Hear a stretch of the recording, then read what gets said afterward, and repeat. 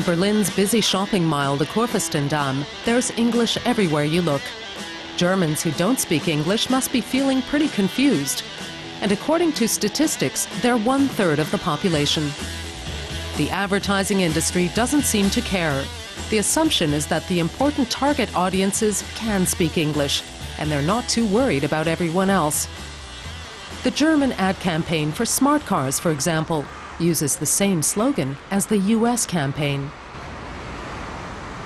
Open your mind. The slogan is open your mind. It's always a moot point whether the target audience actually understands the message the company is trying to convey. In this respect, it's up to the companies to decide how they structure their advertising campaigns, which language they use and what form it takes. This is the prerogative of the companies.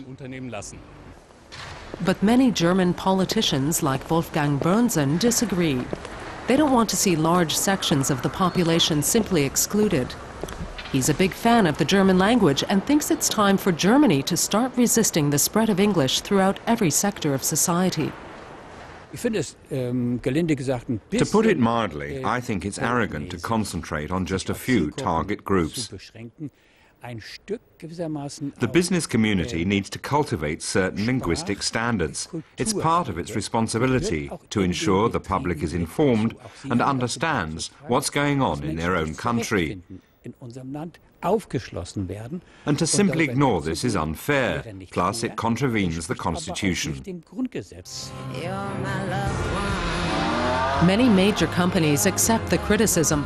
Porsche, for example, was named Guardian of the German Language 2008 because the company supposedly sticks to German only. But a quick look at the Porsche website tells a different story. It's riddled with English, from references to investor relations and corporate governance, and even a Porsche travel club. No wonder many Germans are confused.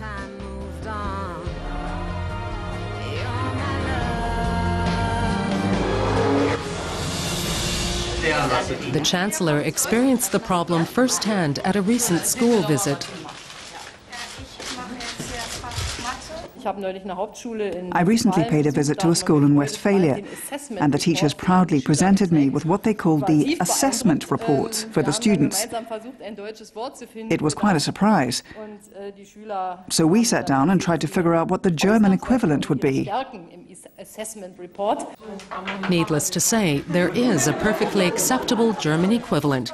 Merkel told her audience the English invasion needs to be stopped.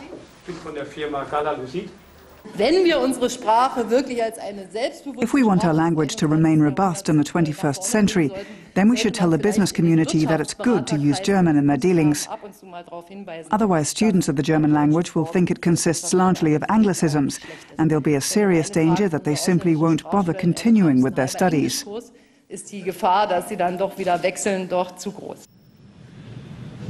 Politicians are especially annoyed when state-owned companies, such as Deutsche Bahn, start using anglicisms. The German rail network still belongs to the state and receives taxpayers' money, so the least it can do is speak their language. Right now, we're talking with Deutsche Bahn, and we hope to reach agreement. Otherwise, German consumers will continue to be confused.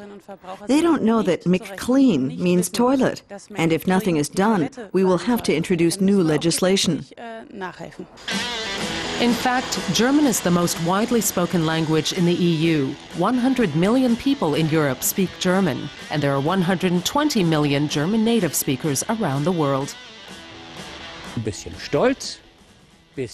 A bit of pride and tradition would do us all good. Language is what we use to communicate. Language is what we use to navigate the world. And we are better off doing this by using our own language than a foreign language. For now, Germans have little choice but to keep guessing. They may be relieved to know that some anglicisms are confusing even to native speakers. What on earth is a divided guys section?